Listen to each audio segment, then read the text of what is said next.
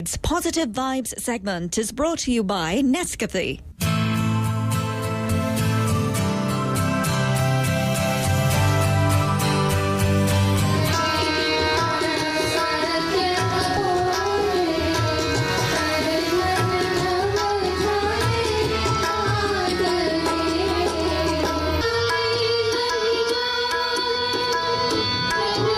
In celebration of Mahatma Gandhi's 143rd birthday, on Tuesday, the city of Port of Spain gathered to remember the man often described as the father of the Indian independence movement.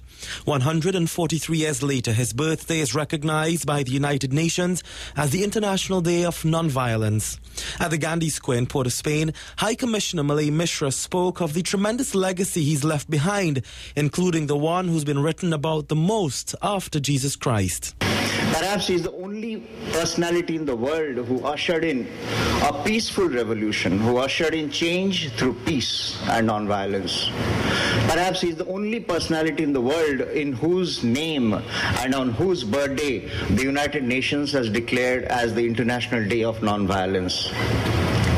We are assembled today at his feet to pay homage to this great person.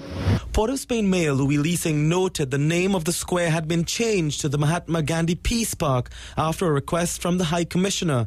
Mayor Leasing said he often wished the great leader could teach citizens and politicians in this country a few lessons in leadership, behavior and responsibility. I'm Kamal Georges reporting for CNC3 News. Tonight's Positive Vibes segment was brought to you by Nescafe.